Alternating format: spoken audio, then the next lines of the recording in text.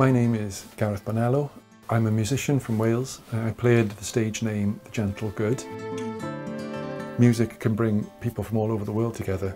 It's a way of communicating without language. It's a way of communicating emotionally and intellectually. This understanding helps overall in sort of the global understanding of each other's cultures. In 2011, I was very fortunate to be given the opportunity to travel to Chengdu to take up a residency organised by the British Council and PRSF in association then with the Chengdu Associated Theatre of Performing Arts. So I had a residency there for 7 weeks, working with musicians from the Associated Theatre, sharing our traditions and writing new music.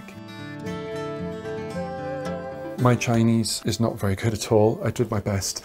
A lot of the musicians, most of them didn't speak English either. So we were more or less communicating through music. I think that that's the strength of music, is that you don't need language and you don't need to share even a culture. People can appreciate music on a kind of emotional level and on an intellectual level, just as it is.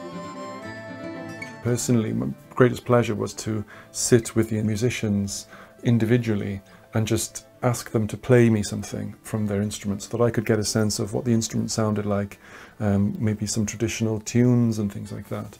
So I just remember Miss Jian Chen playing the guzheng, and that was the first time I'd heard a guzheng live in a room, and that just blew me away. The range of sounds that she was able to get out of it, the story and the journeys she could take you on, playing some traditional Sichuan pieces and also some well-known traditional Chinese pieces as well.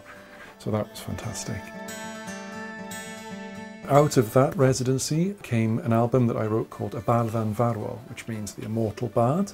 I wanted to tell the story of Li Bai and use that as a kind of framework for the narrative.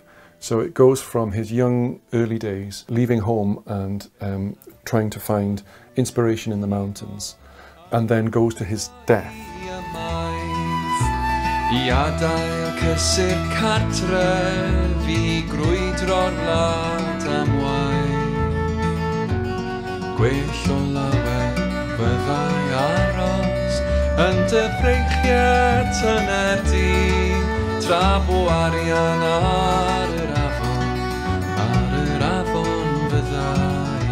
On top of that, I wanted to do a kind of almost like a sound portrait of Chengdu.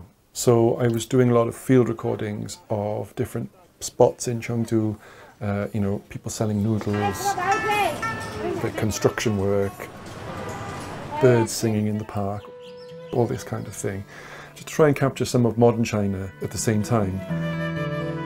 So the album kind of takes you through Li Bai's life story, and it's written all in Welsh, but uses a lot of imagery from Li Bai's poetry. I collaborated here in the UK with a string quartet called the Mavron Quartet and a composer called Seb Goldfinch, who arranged strings for the Mavron Quartet.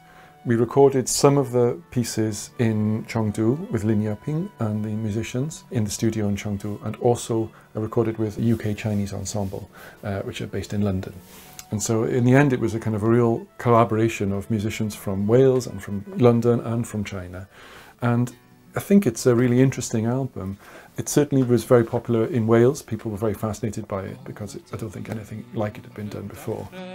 It won the Welsh Language Album of the Year in the 2014 Eisteddfod, which is a really high honour in Welsh culture.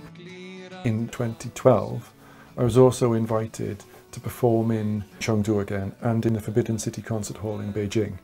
So that was a real honour.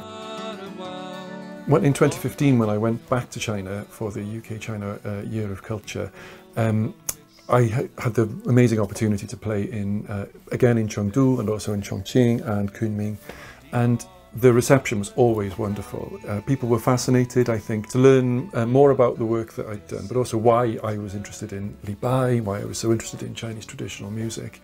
They'd never heard that combination, I think, of sort of Welsh folk and classical style music combined with traditional Chinese music. At the moment I've been working on a new album of Welsh traditional music, but the collaboration with the musicians in China kind of made me rethink and relearn the way that I played the guitar, and that still remains to this day. So when I play the guitar, sometimes it can sound like a Chinese instrument, or it can sound like there's Chinese scales, and it's because of the influence of that period in time.